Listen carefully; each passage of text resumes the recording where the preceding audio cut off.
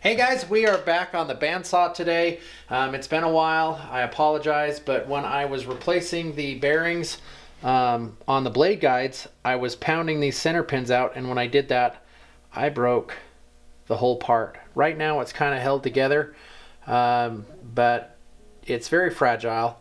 So we are going to take on the trivial challenge of welding cast iron. So we're going to go over the welding table to show you how we're going to attempt at making this repair so I can get these new brand new bearings on for the blade guides so we can get the bandsaw back in order here in the metal shop. So let's head over to the welding bench and see what we got. So we've got a section of the main body cleaned up a little bit for us to run some test beads on it so we can get our settings all nice and dialed in before we start doing the crucial repair, because we only have one shot.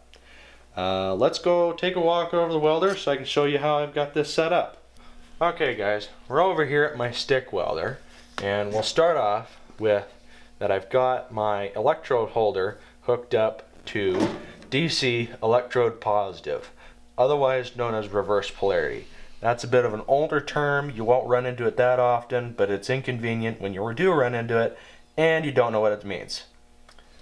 This rod is a brass welding rod designed for running cast iron, and the box says you can either run it on AC or DC reverse polarity, which is positive.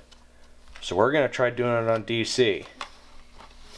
So this box recommends that you run this rod at 60 to 100 amps. So I'm thinking we're going to start off at about 85 and we'll change it from there. Okay, let's weld.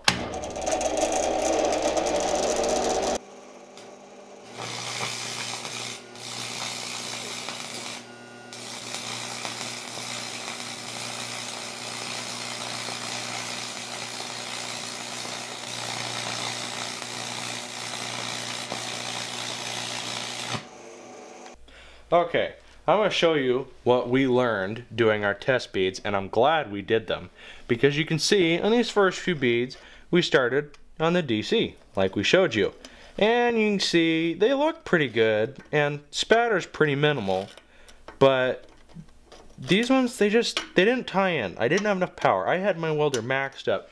I turned this thing up all the way to 150 amps and we still were not getting good penetration.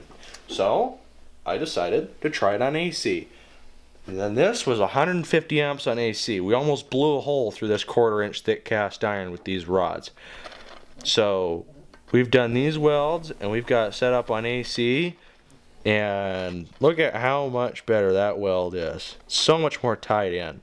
But you can also see how much more spatter there is, but that's alright. And that weld was at under 100 amps.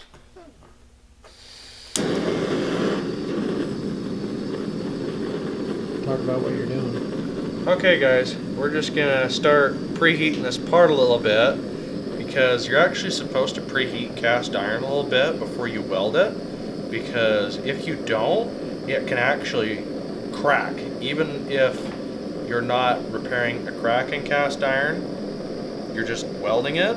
If you heat it up with just a welding rod, it can shock the metal and actually crack it. So we're doing the preheat twofold. Number one, to give us a bit more penetration with that rod, but also to try and hopefully prevent any cracking that might occur.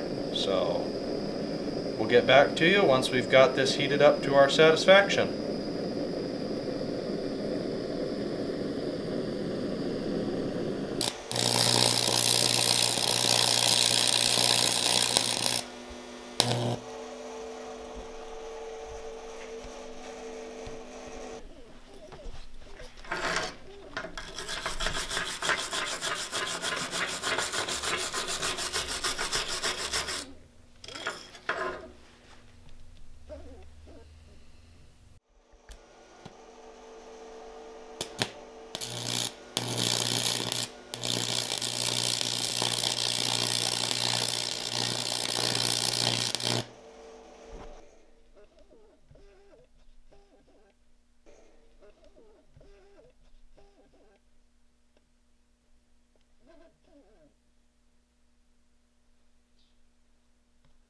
Okay, so right now you can see I'm holding that laser right on the weld and it's 500 degrees.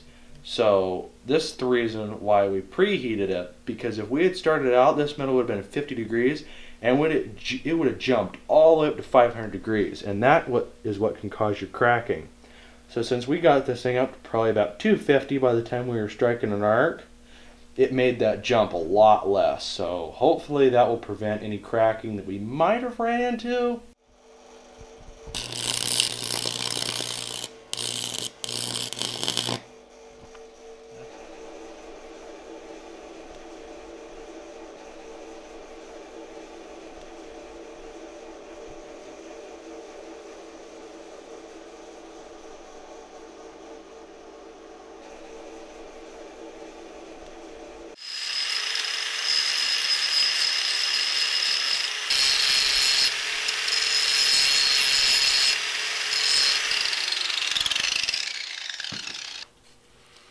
Alright guys, as you can see, we've got the finished part right here. We've ground this area down here.